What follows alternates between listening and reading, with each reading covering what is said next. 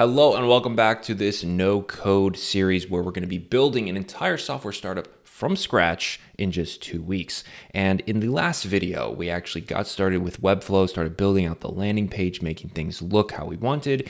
And in this video, we're going to set up payments and we're going to set up authentication, allowing users to log in and out. And I know I talked about using, whether I was going to use MemberStack or Outseta, and I ended up deciding to use Outseta. And this was like super easy to set up. It took like 10 minutes. All I had to do was add a little code snippet to the top of Webflow in the header. And then I just created a few plans, a lifetime plan, a done for you plan, and a little guy plan, which is just the basic plans I just made up. And then all you do is when you're setting this up in here is you go to embeds, and then you add this header script, and then you just add these links to the buttons that you want them to happen. So like for the login button, I make the link on the login button go to this link. And that's as simple as in Webflow, click on the button, and in the gear, we see right here, external URL, and I just put this link in right here. And I do that for all of the different pricing plans for all these different buttons.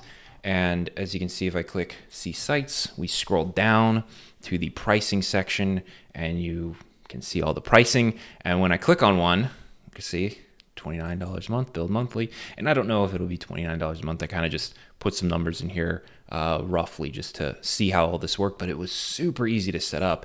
And even if I was building this like with code using like a JavaScript framework or something, I might still even use Outseta because it was super easy to set up. I mean, seriously, like 10 minutes and I got all this set up, and like this form looks like it belongs with the rest of the site. Like it doesn't look out of place. And then when the user actually clicks to log in, it'll be taken to the dashboard, which is the last page that I get to build in Webflow. And that's where all of the information is going to be. And as far as all of that information, I have been switching between this task and filling out this massive spreadsheet of a bunch of different sites and all their contact information, their social handles, different notes about how to go about contacting them. So I'm kind of doing both in unison, and that is coming together. I think I'll have several hundred sites by the time I get to launch this. I know I'm running out of time. I know this is only a 2-week challenge.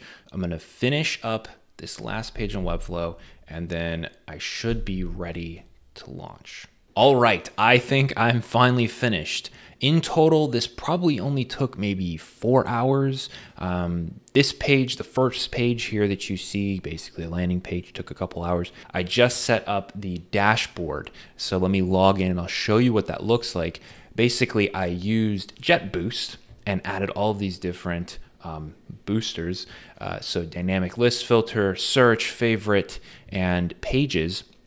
And if I log into the dashboard, this is a very simple dashboard of what we got going on. And this is where each of the contacts will be listed. Now, this is just some like, lorem ipsum Latin nonsense that I just kind of put in here as a test.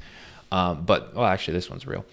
But basically, this is going to populate with all of the contacts. And then we do have the favoriting, where we just click this heart and it'll favorite it. And then if I just click favorites, it will only show the favorites. So I'm very happy with that.